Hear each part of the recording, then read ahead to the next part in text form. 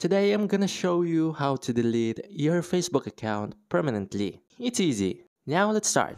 To delete your Facebook account permanently, you need to open Facebook app and log into your Facebook account. Now here at home, you need to go to settings by clicking on the three lines icon at the upper right corner. You can go to settings by clicking on the gear icon here. Or you can also scroll down, then find Settings and Privacy. Then click on Settings.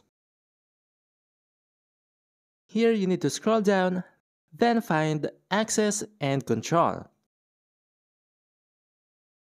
And now click on Deactivation and Deletion.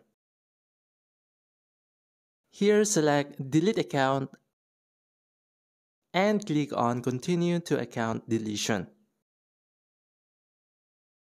And now here, please be reminded that deleting your Facebook account will also delete your Facebook pages. The Facebook pages that are going to be deleted will be listed here. If you are not sure to delete your Facebook account, including your Facebook pages, then click on Continue. Here, select a reason why you are deleting your Facebook account, but you can just skip that and click on Continue to Account Deletion. These are all the reminders before deleting your Facebook account. Make sure to read all of these first. Once done, you can now scroll down to the bottom and click on Delete Account.